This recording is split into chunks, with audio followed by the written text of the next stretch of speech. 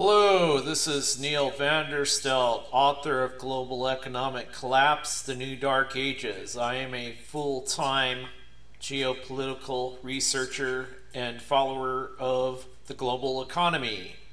My next book will be called The Glass Banking Pyramid, subtitled Modern Serfdom, Soft Fascism. Do you know what a serf is? Do you know what fascism is? Are you a serf? Is your leader a fascist? What about your banking situation? Who controls your money supply? All things you better start asking if you want to live in a real country, so to speak. What people died to live in the millions. And now we're setting up to have World War III all over again. They said in the First World War, never again. They said in the next World War after that, never again. But look all around the world. Everyone's lining up for war. Here's an article by Polina Tikhonova. I can never say her name. World War III, Russia is officially ready. She's even on my friends list. I'm going to read her article. I might not read it, but I'll just check out her map. You can go there and read it at valuewalk.com. World War III, Russia is officially ready. Let's just show the map of the lined up parties. So, Soviet, USA, British, French. That's 1945. I feel like we're in 1945, though. It says, with reports that Russia is deploying its deadliest weapons to Syria,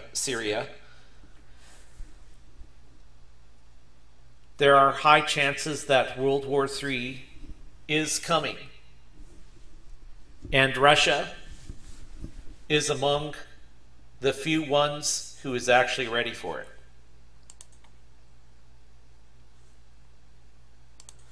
I'm going to jump down an article and read this part. Russia will use nuclear weapons if necessary, but Russia is prepared for World War III in case Turkey provokes one.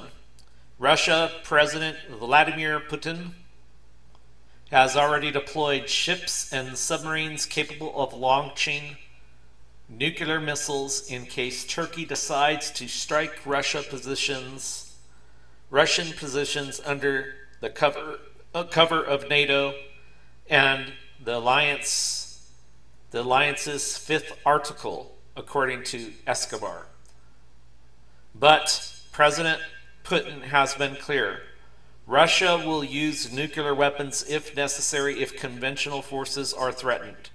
The author reminds, warning that if any NATO member state decides to destroy yet another Su-24 or Su-34, Moscow will simply clear the airspace all across the border via the S-400s.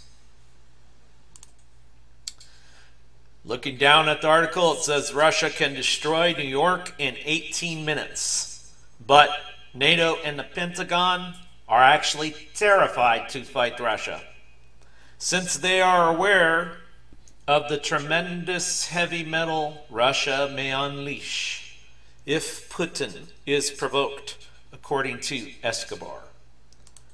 So what is so terrifying about Russia's military capabilities? Let's take Russia's SS-18 for starters. The Pentagon has already named the missile Satan because it is capable of destroying an area the size of New York State.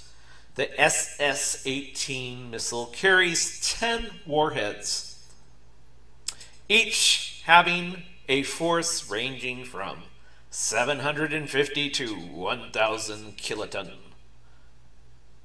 While some of these missiles have a single secret, deadly 20,000 kiloton warhead.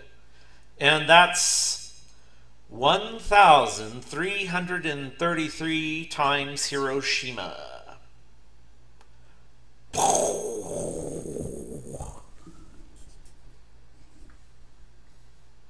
World War III.